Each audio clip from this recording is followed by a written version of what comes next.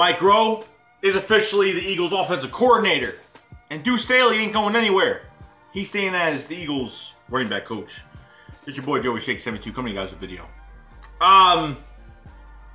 So I absolutely love this. Of course I want Deuce Staley to get the job, but I'm not upset that Mike Groh is going to get the job. I think Mike Groh, apparently what I read, Mike Groh has a lot more experience with working with coordinators, and I don't know what the thing is. Deuce Staley gave it a shot, so Mike Groh got the job. I'm just happy that everything is just staying together. No one's leaving. No one's leaving out of spite. No one's quitting. No one's retiring. No one's doing some stupid shit like that.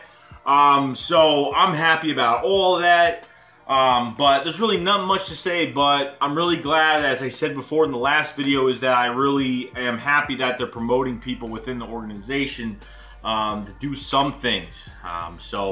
You're not bringing anyone from the outside coming in that's going to be a cancer, because not only players could be cancerous, but coaches and personnel, front office personnel could be cancerous too, which have poison. It's like a cancer, bro, from the inside of an organization. If you fucking put cancer near that heartbeat, it's going to spread, and it's going to get all over the place, and it will take over and eat up the whole fucking organization little by little until there's nothing left, until you can't make a move, until you can't literally do a damn thing.